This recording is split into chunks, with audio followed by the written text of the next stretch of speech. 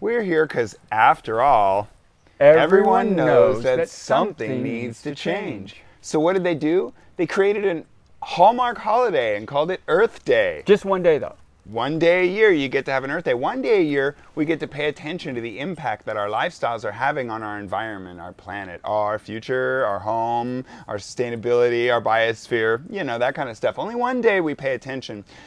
The other 364 days a year, we can just pollute, destroy, wipe out. Oh, spend time on that other planet, you know, we call home. Oh, wait, there's the only one. So maybe what we need is script flipping here or something, where we have 364 days a year we actually care, and maybe one day we'll just goof off and act like we don't care, and maybe one day we won't pick up trash on the beach. But the other days... Yeah, I agree. It's kind of like having one day for Global Love Day and the rest of the day what we hate. Yeah, exactly. We need a Global Love Day to remind us to love the thing that we were born to do. But, you know, we're all about helping to inspire the conscious evolution of all that culture, lifestyle, humanity, the way that we choose to engage our relationship with our human family. The Mother Earth loved us enough to stick around for 4.5 billion years to allow our silly butts to evolve to be on it. The least we could do is maybe love her that much more back. Otherwise, there's a good chance she will find new inhabitants for this home. So let's look at the bottom line here. We've all been programmed by a society that told us painted us in corners where we had to make choices of what we think about everything.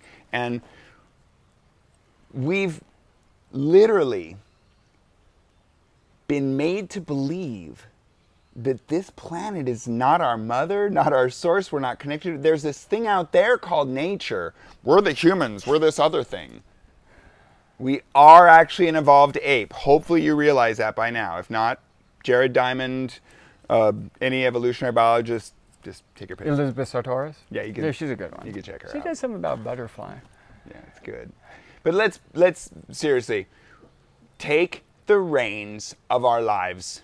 Recognize that everything that's in there is what we were told to think, and we can look at what we are doing in a whole new way by making choices that align more closely with what's in our heart. We just have to recognize that the choices we're making aren't us.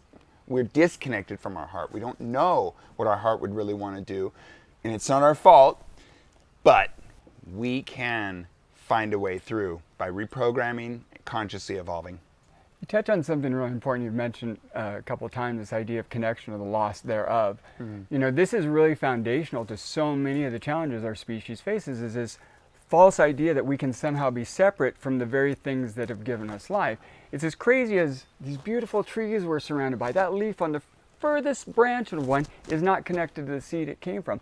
That's how crazy it is, this idea that we are somehow separate from nature, that we are apart from it. It's really sort of an optical illusion of ego. And all this beautiful life has emerged from this precious, sacred blue ball that gave us ours. It just popped out of the sun how many billions of years ago, and all this life started popping out of the primordial ooze. And here we are now at this point in time. We often think that because it's now and because we're so darn smart and everything, that evolution is finished. We've become this and this is what we are. But nope. It's really fascinating to ponder the fact that evolution is a long continuum and we are in it. We're along that journey. We're not at the end of it. We don't know where it goes because we can't predict the future. But I feel very confident in my heart that we do have the capacity to make a huge difference. We are literally the tools by which the universe is experiencing itself evolving. We are the eyes, ears, all the senses of the universe experiencing itself as it's becoming more and more and more and more. And we are the senses that are allowing the universe itself to experience that.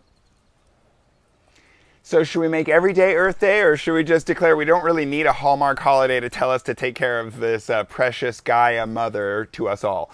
I don't even think it's a choice. We have to make every day Earth Day at this point. We have to make every day Earth Day. You heard it here. Much love and gratitude from the S.O.U.L tribe.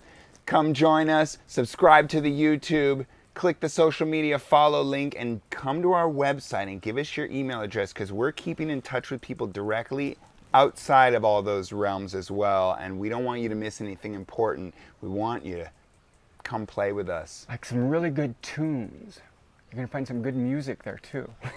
We got so many tools to help you evolve, so stay tuned. Happy Earth Day, much love.